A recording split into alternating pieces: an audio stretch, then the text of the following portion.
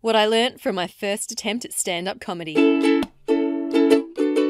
From the C Method, my name is Christina Canters, and this is Stand Out, Get Noticed, the podcast that helps you communicate with confidence and clarity so you can make awesome connections, build strong relationships, and get what you want in business and in life. To subscribe to the show and download the back catalogue, go to thecmethod.com/podcast. Hi there, Rockstar listener, and welcome to episode 11. My name is Christina Canters. I am your host, and I just want to say a big thank you for joining me this week on the show. Now, I had such a great response from my rejection episode, which, if you haven't listened, is at the thecmethod.com/rejection. And it's because of that I've been inspired to share more stories with you. Yes, stories and lessons that I've learned on my own journey towards becoming more confident and achieving things that I never thought possible. And I like sharing these stories because if I can do it, it means that you can do it too. In this episode, I'm sharing a story of how I performed stand-up comedy for the very first time at an open mic night when I was living in New York City last year. Yep, that's right, stand-up comedy. I'm all about doing little things to push yourself out of your comfort zone, but this scared the absolute crap out of me. Now, never in my life had I ever considered doing a stand-up gig. But I managed to do it, and I have the audio from that performance, which, as much as it pains me, I will play for you. So that's coming up. You can find show notes for this episode at thecmethod.com/standup. Now, just real quick, I have 3 shout-outs that I'd like to make. The first shout-out this week goes to DJ Rom1, who left an amazing podcast review. He says, "Love this podcast, love the content, and definitely a must for those starting a business and looking for tips and hacks when trying to make a mark.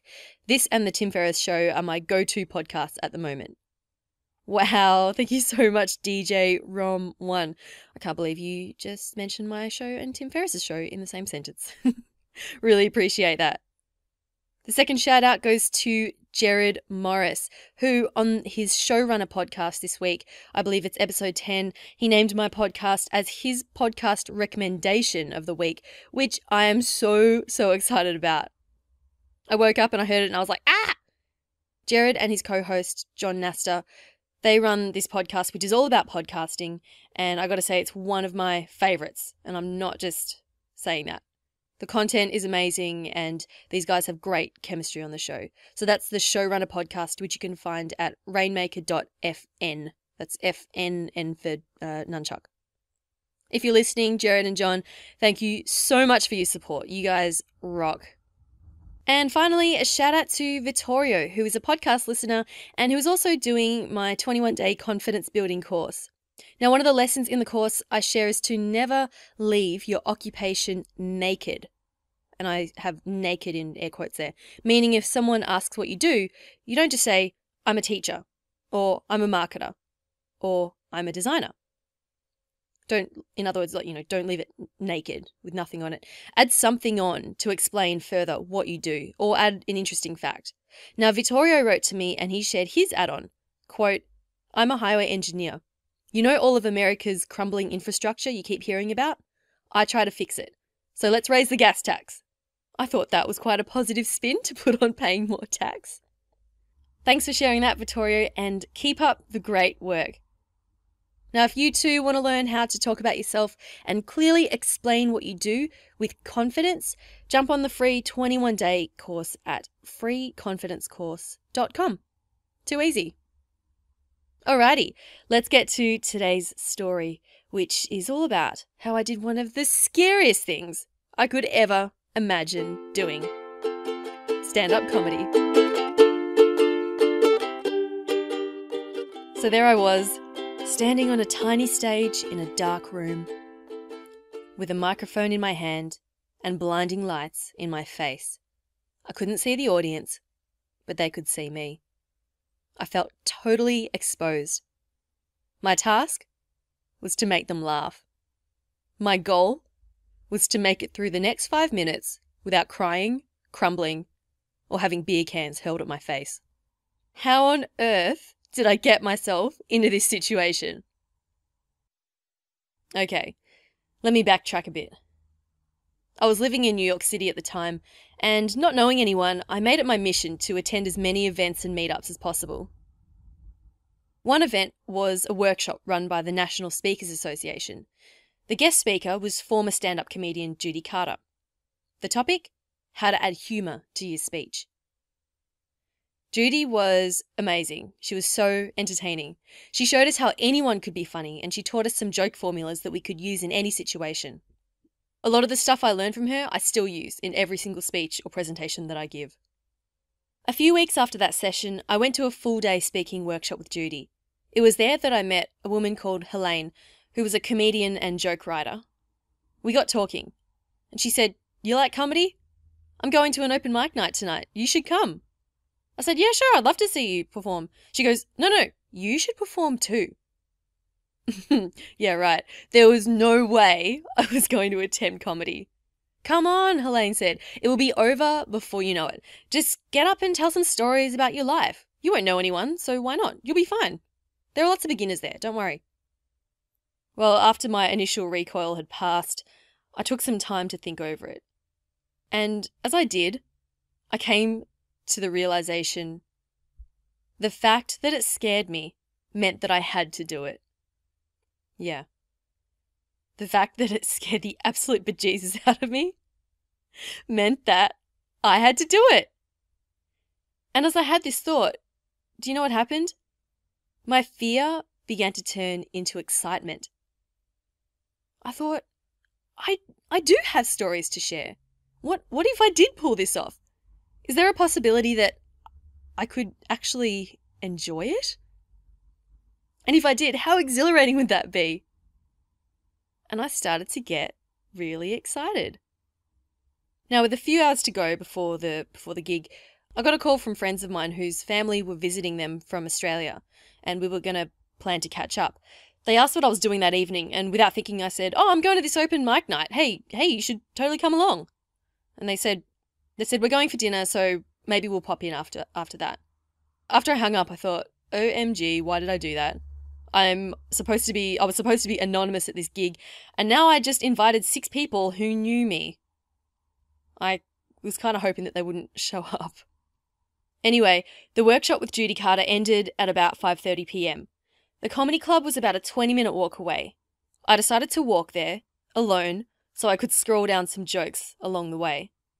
20 minutes. That's all I had to create a 5-minute set. The fact that it was so soon meant that I barely had time to think about it. It was a good thing though, because I had no time to work myself up or talk myself out of it. In hindsight, this was a very good thing. I got to the club. It was small and dark, really dark, with about 20 people in the audience, most of whom were going to be performing. I put my name down on the set list and I sat back to watch the other comics. Now, can I just say that in New York City, the standard of any sort of act or performance is incredibly high. I mean, that's where all the entertainers go to make it, right? So for a dodgy little midweek open mic night, the standard I thought was incredibly high. Some of these guys I would have paid money to watch a solo gig. I felt quite intimidated. I'll just tell you some jokes. What you're hearing in the background is my friend Helene, who did her set. Swearing depends. That's pretty old. Now, in between each comic, the host, her name was Ricky, she would introduce the next person and she'd keep the crowd cheering and laughing. About halfway through the evening, the door to the club opened and a group of people came in. Ricky immediately said, "Wow, who is this? Where are you from, guys?" And they said, "Australia! We're here to see Christina." Oh my God, it was my friends. "Christina!" Ricky said. "Where is Christina?" And I kind of put my hand up. She was like, "No pressure, half of Australia's here to see you." Oh man. I mean, I was happy to see them, but I kind of wish they'd stayed at dinner. Anyway, nothing I could do about it now. Eventually, it was my turn. Ricky announced, "Australia, this is what you've been waiting for." And then I had to get up. Okay, so I'm going to play my set for you, which Helene kindly recorded for me. Now, just a heads up, there is some swearing in here, so fast forward a few minutes if you don't want to hear it. okay? Expletives coming up. But otherwise, enjoy. Keep this thing rolling. Australia. That's what you've been waiting for. Yeah, this whole that's time. mine. Give it up for Audio. Christina. Christina. Give it up for Christina, everybody.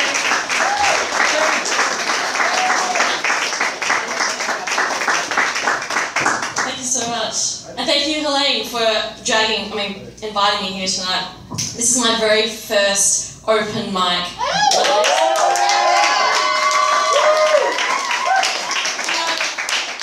The only reason I'm actually up here is because, Helene told me, you're not going to know anyone, so it's fine, you talk in front of strangers. Half the fucking room is here. Thanks, Australia. But they're actually my friends. So yeah, this is ridiculous. I can't believe I'm actually doing this. No pressure from us. Oh my god. And you're right, I can't see your bloody thing up here. No. Anyway, look, I'm really excited to be here. Like, New York, right? Cool. Come actually cheer New York. Right? I mean, you've got the Brooklyn Bridge, you got Central Park, you got dog piss all over the sidewalk. Seriously, I'm like, so I'm telling you, like, some of the dogs I've seen here, I've never seen so many tiny dogs in my life. Some of them I'm like, you know what, you belong in the shower puff section at Dwayne Reed. It's like, you kind of want to just, So at that point, I made an action like I was picking up a dog and wiping it under my arms. Yeah, the visual's totally funny. Okay, on with the show. I am actually Malaysian, by the way. Is Tino here? Tino's gone. Oh, motherfucker. Well, I was just going to tell him that, I know exactly where my black box is. Yeah. But I'm just not going to tell you where. All right. Yeah, so look, I've moved here from Australia. I've only been here for 8 weeks. And I've only been shot at twice. And I was only sitting on the grass at Madison Square Park. It's like, welcome to New York, come enjoy our lovely park. Don't fucking sit on the grass. Get off the grass. Seriously, like, in Australia, if there's grass, like, you're allowed to sit on the grass in the park. Like, I just don't get it. Why are you not allowed to sit on the grass? It's a park. Like, seriously. It's funny when you listen back to yourself and you realise you're saying things you never even thought you'd said. Turns out I say, like, seriously? I say that a lot. Anyway, I love it here. I love Americans. Like, they're just so encouraging, so happy. I tell them what I'm doing here. I'm like, I quit my job.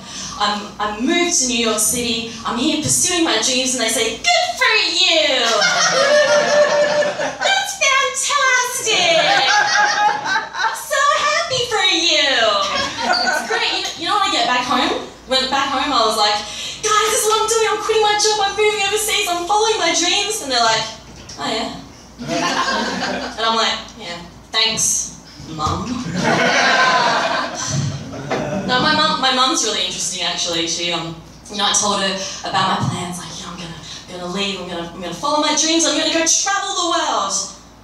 She says, Christina, just marry a rich man. Then you can travel the world as much as you like. I'm like, what? Seriously, she cares more about my financial stability than actually finding true love. Can you imagine my mum as a programmer? She'd probably create a dating app where you, instead of flicking through people's faces, you flick through their income reports. 8K, no, 100, maybe, just terrible. But, I know we've talked a lot about Tinder tonight, right? I'm actually not on Tinder. I don't have time for that shit. I just don't. I don't want to be going on a date with I don't want to waste my time with some, random person that I just don't know how it's going to go down at all. Or him. Anyway. But did you... No, there's another reason I don't, the thing with Tinder is that, did you know, you may not know this, but Tinder is actually a Latin term for I'm in desperate need of validation.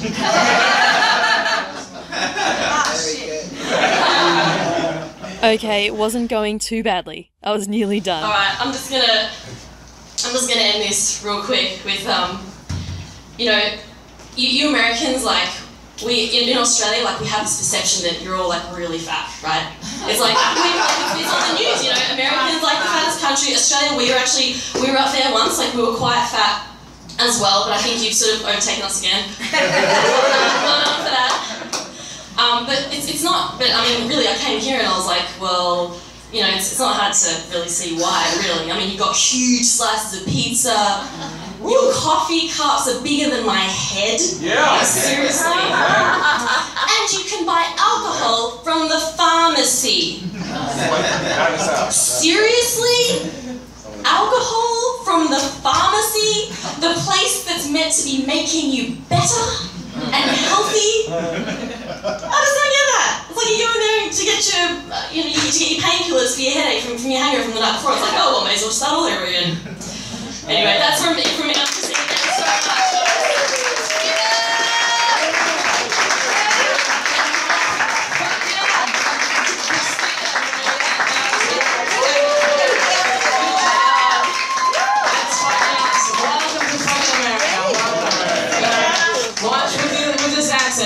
You'll be pregnant. Okay. Everybody, let's keep this. Yes, and Ricky did warn me at the end that I would need to watch my accent or I would be pregnant. Oh dear. So anyway, it was actually a lot of fun. I felt amazing afterwards too. I had like I can't believe I just did that feeling. I was so pumped though, I couldn't get to sleep. I mean, forget coffee. If you ever need to get your heart racing, go do 5 minutes of stand-up. Now, I attribute all my joke writing semi-skills to Judy Carter, who is one of my favourite speakers. So thank you, Judy, for teaching me those. And I have to say a massive thank you to Helene for encouraging me and pushing me, really, to come along and do it. Now, would I do it again? Absolutely. And when I do, you'll be hearing about it. Now, no story of mine is complete without the lessons I learned. Today I have 3 learnings from my first attempt at stand-up comedy. Lesson number 1. If you want to get more confident at speaking in front of people, make it a habit to speak at every opportunity. Just do it. So maybe you're in a fitness class and the trainer asks someone to demonstrate. Put your hand up. If you're in a lecture, ask a question. Who cares what the answer is? It's the speaking as practice that counts. Or if you're at dinner with friends, take a few minutes to stand up and say how much you appreciate them. Can you hear that tram in the background? Anyway, moving on. These little things will make a difference. It's like practice. Think about it as practice for a bigger, more high-pressure situation.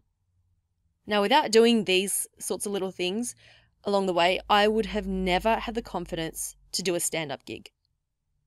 Lesson number 2. If something scares you, turn that fear into excitement. So instead of focusing on the potential of being publicly humiliated, I focused instead on how I just really wanted to share my funny stories about my experiences in New York. And with that attitude, the open mic night turned into a great opportunity. Lesson number 3. There is nothing like the feeling of exhilaration you get when you've accomplished something you originally thought to be impossible. Like I said at the start of this episode, never in my wildest dreams had I ever even considered doing stand-up comedy. But coming off that stage, I felt like I could achieve anything. And when was the last time you had this feeling? It is amazing. It is such a high. So there's another reason to get out there and do stuff that scares you. So there's 3 lessons from me. And of course, I have a challenge for you. And this is from lesson number 1. I challenge you to take every opportunity to speak in front of people, whether it's your friends or at a work meeting or in a class. Take it slow. Start small. These small wins will help you build up confidence to take on bigger things. Look, if I can manage to work up to doing stand-up comedy, you too can work up to overcoming your own speaking fears. And that's no joke.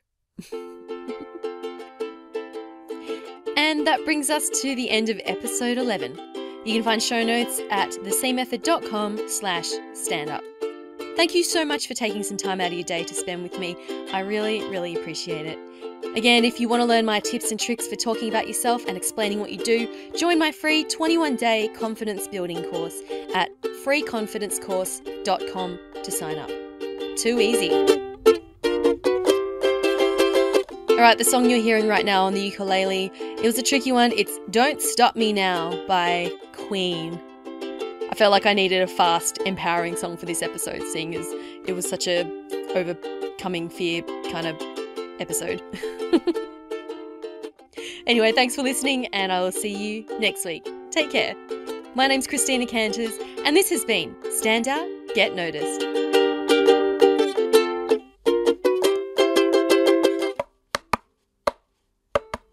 Don't stop me, don't stop me, don't stop me.